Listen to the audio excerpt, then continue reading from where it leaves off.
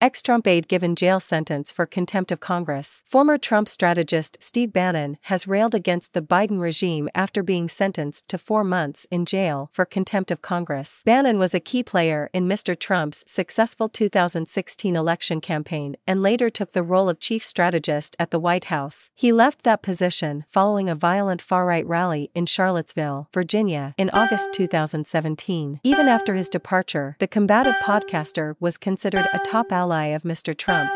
Bannon's attorneys have characterized the case as politically motivated and said that he was attempting to negotiate rather than ignore the subpoenas. They added that he believed the deadlines in the summons were flexible. Judge Nichols partly agreed, saying that it appeared that Bannon was following legal advice and that he did not completely ignore the subpoena or fail to engage with the committee at all. Defense attorney David Schoen, who represented Mr. Trump in his second impeachment trial at the U.S. Senate, said that Bannon was acting on principle. He also accused prosecutors of being in zeal to make Bannon their trophy. Quite frankly, Mr. Bannon should make no apology, Mr. Schoen said. There is nothing here to deter. There is nothing here to punish. In their own sentencing memorandum, the defense said their client should be sentenced to probation only and stated that contempt of Congress charges are rare. 2 other senior Trump administration officials, Chief of Staff Mark Meadows and his deputy, Dan Scavino Jr., were not charged after ignoring committee subpoenas. In a separate case, Bannon is also facing separate fraud, conspiracy and money laundering charges in New York after being accused of cheating donors to a fundraiser aimed at helping Mr. Trump build a wall at the U.S.-Mexico border. He previously faced federal charges over the same allegations before being pardoned by Mr. Trump. This podcast is created by Kronos Worldwide Productions.